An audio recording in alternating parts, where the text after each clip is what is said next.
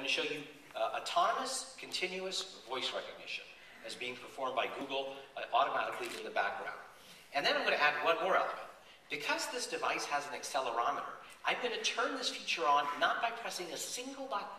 I'm going to take the device, I'm going to bring it to my ear, and the device will recognize, the Google software will recognize that I'm ready to speak, and I'll ask it a question. So how about I do something like pictures of famous...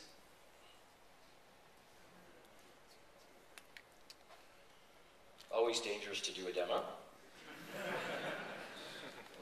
Let's try that again. All right, I'm going to try that again, and just so you know I'm not cheating, I'm going to put this thing back down.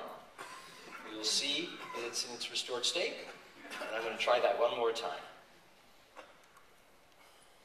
Pictures of cathedrals in Spain. Now that's, did you notice in the top there, pictures of cathedrals in Spain. It correctly recognized what I said and got it right there. Pretty fantastic. It's unlikely.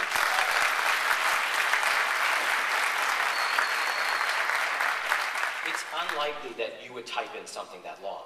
But even on short queries, let me try another one. I'm feeling bold. Let's try a simple one like, I don't know, let's try weather.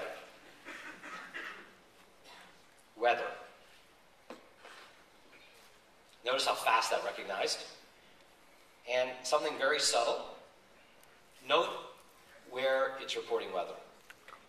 It knows I'm in Barcelona and correctly surfaces the correct weather.